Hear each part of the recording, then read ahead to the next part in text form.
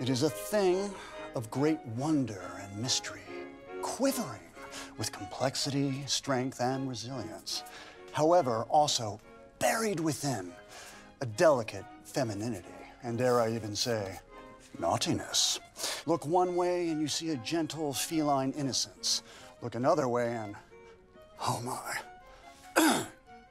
Yes, it has the power to stir our souls and intoxicate our minds. Men have died for it. Women have moved in with each other way too soon for it. And to fully capture its essence, we must plunge, unafraid, deep within its enchanted garden.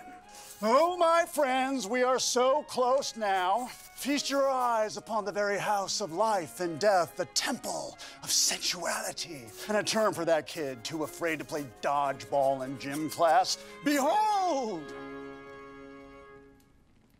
It also could be a cat.